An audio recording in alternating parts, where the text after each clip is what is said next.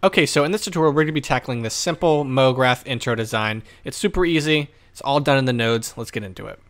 All right, so first off, we're going to get our text. So we're going to click that here, and I'm going to go down here and click the center and the center, just like that. I'm going to hit tab, backspace, and type in all caps, BLEND. I find this looks best in all caps, but you can design it however you want. And if you want the project file that I showed you already in the beginning, you can go download that. It has the font, it has the actual export, it has everything you need to see how I made that whole project. So if you want to go look at that, you can download it on Gumroad for $1. That'll be linked in the description. So let's take this font here. All right, so I'm going to go ahead and add my font. So that's right here. You can find that in the project file. So here we have it. No need to extrude or do anything because this is going to kind of look like it's this is going to look like it's 2D. So we're going to go to the top here and we have our blend file. So let's go over to the shading. So here we have it. First we're going to do is click on this little camera icon, go from cycles to Eevee. We're going to be rendering this in Eevee. So now we have this. Let's click new and slide this guy over here. Let's add a mix shader and an emission shader. So just over here, emission, we're going to give it a strength of 30 and we're going to make it red. More orange actually. And we'll slide this one right over here to the mix, right here in the bottom socket. So let's go ahead and add a color ramp, which we're going to use to pick the thickness of those bars we see. So we're going to plug that right here into the factor.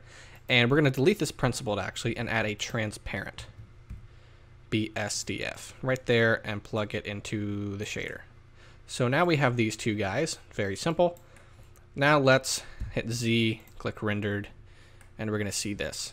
So let's start making those lines and we're going to use a wave texture. Click the wave texture, plug the wave into the factor, and nothing seems to be happening until we start playing with this black portion right here. You can start seeing it. So first thing we need to add, so right now you can see that they're diagonal. We're going to add a texture coordinate right here, and we're going to add a mapping node right here. So what we're going to do is plug the mapping into the vector here, bring it back, plug that there, and plug the object coordinate into the vector here. So now they're even more diagonal, but we just need to take this Z here, -45, and now it's flat, just like we want. So let's change this linear here to constant to make sure the bars are absolutely flat. There's no gradients going on. So now we have this. The bars are absolutely straight. So we'll put it right about there. Looks pretty good.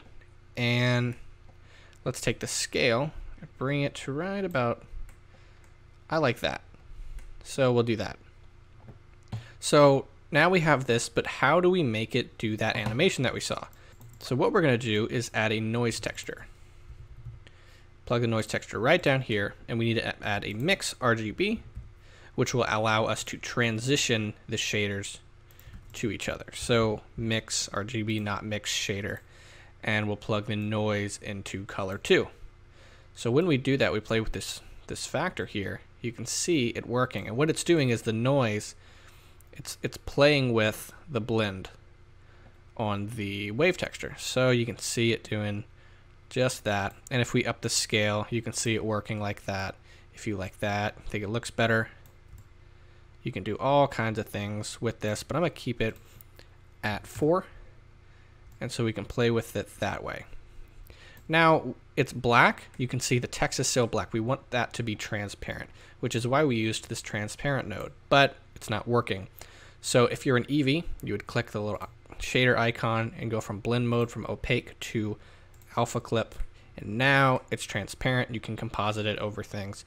And if you want to export it as transparent, what you would do is you would take this here, go down here to film, and click transparent, and now you have a transparent background.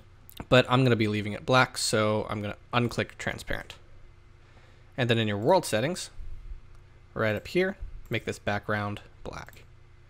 So I'm just going to take my camera and add it. Control-Alt-0, snap it to view, and bring it out a little bit. So let's go back to the shading and animate. So we'll just take the factor here. We'll go down to where it's nothing, just like that. So we want the animation not to just be kind of basic. So we're going to go to the Edit, Preferences, and we're going to click on Animation here, and by default it's on Bezier. Now that looks good, but we want to give it a little bit more fun, so we're going to go the Easing by Strength, and we're going to pick the 5th one right here, that one. So keep that there, and if you hold down Shift here hold down Shift and click the factor, you get a smooth transition if you're trying to preview it. So instead of it being really buggy and very sensitive, just hit Shift and it does that. Just a little help you out to get right on the edge of when it starts. So it looks like right there. I'm going to bring up my timeline down here, click timeline, and I'm going to give it 90 frames. So that's pretty much how long I'm anticipating my animation to be. So I'm going to right click, insert keyframe. I'm going to press play. 1, 2, so I want it to be about 2 seconds. Hold down Shift and bring it this way till it fills out completely right when it stops. Looks like right about there. Factor, insert keyframe.